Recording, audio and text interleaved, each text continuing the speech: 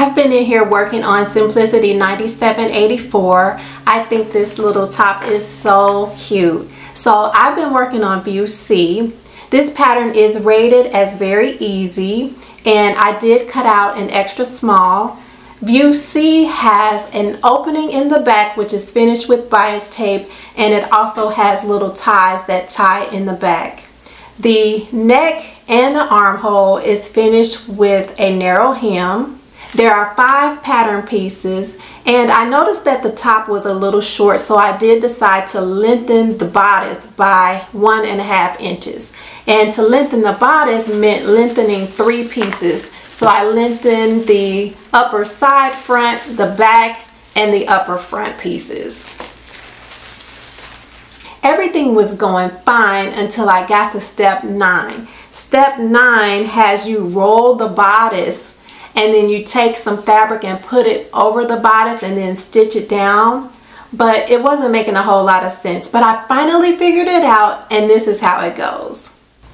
For step number 9, I have the front and the back facing each other, so the right sides of these 2 pieces are together, and then these 2 pieces are the same. This here is basted. Take the front and the back piece and scrunch it down, and essentially you're going to take this bottom piece here and you're going to place it on top of this.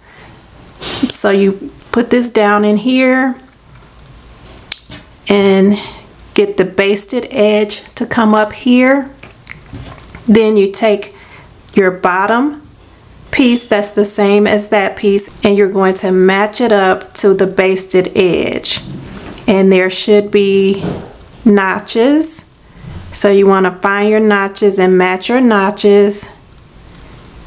There's a notch there, there's a notch there, and then you're also going to match the side seams. Make sure those are matching. There's one here and one on the other side also. And then you'll pin together the straps all the way down. And then you're going to just stitch all of this down, making sure not to catch the inside of the bodice that's tucked in there. And then you're going to leave an opening so that you can pull everything through once you finish stitching. So I have the top all sewn down. Where is the opening? There it is. And then you reach inside and you just pull the bodice out from the side.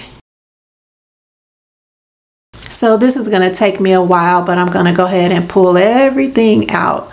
So I have everything flipped out, and this is what it's looking like. This is the back, and then here's the front. So hopefully that was easy to understand.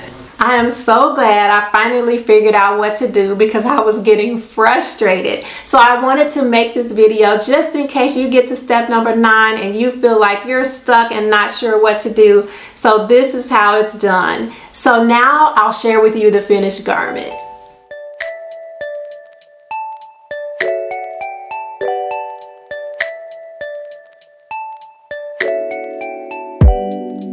I found love